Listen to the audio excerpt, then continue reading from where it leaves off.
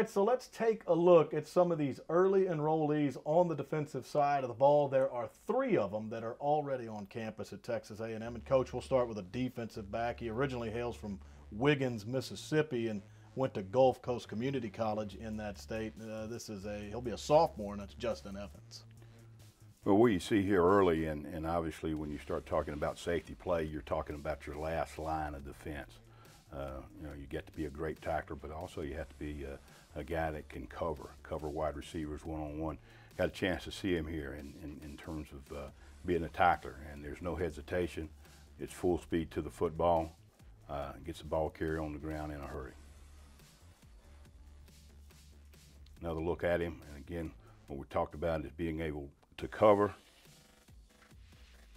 Great job breaking on the ball.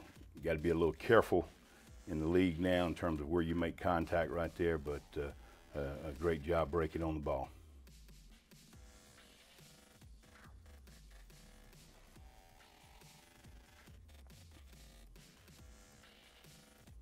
Again, you can see him getting involved in the run game early, creating a situation where they think they've got a dump off to the back, and all of a sudden the safety shows up and there's no play. Next, we have a junior college transfer in Claude George at linebacker, originally from Lafayette, Louisiana, and Acadiana High School, but comes to Texas A&M from Hutchinson College in Kansas. A junior coach, Claude George, here at linebacker. Claude's a young man that has some versatility, can play on the line, off the line. Obviously, you see here an opportunity to be a great pass rusher, getting off the edge and making a big play that results into a safety.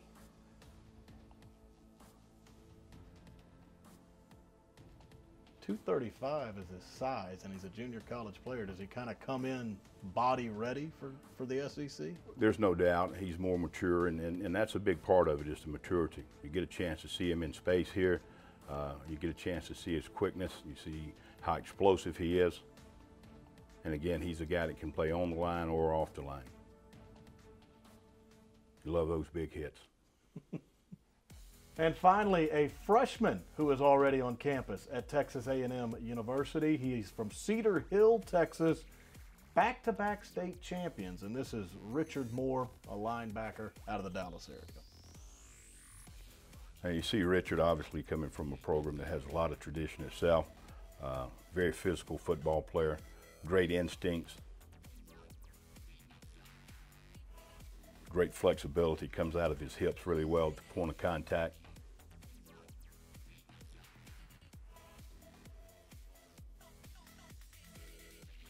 When you get those guys that you hear state champion next to their name, does that always add a little extra to them? Well, you know, in some cases, obviously it's a program where he's used to winning, and certainly he knows what it takes to get to that level, and that's always a plus.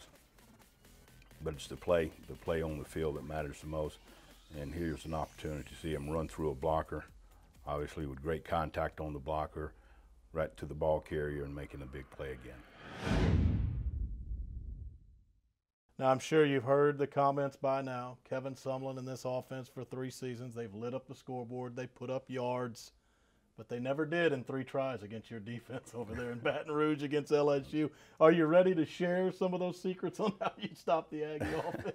Well, obviously, we had good players, very good players, and that's a big key. You got to have good players to be successful in this league, and that's why recruiting is so important.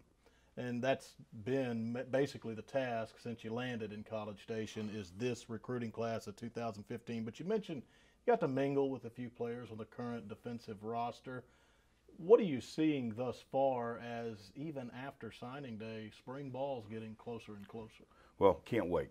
Obviously that's going to be a big time for us, going to be very important. But the big thing you see is you see a group of young men that I feel like it's very hungry. They want to win, they want to be good. And certainly that's a great starting point, because it's all about their attitude and their approach. It's the will to prepare to win. That's what's important, and I think you can see that and feel that here at Texas A&M. Coach, we thank you for the time. Have a good signing day. It's not over yet, but we appreciate you joining us this morning. Glad to be with you.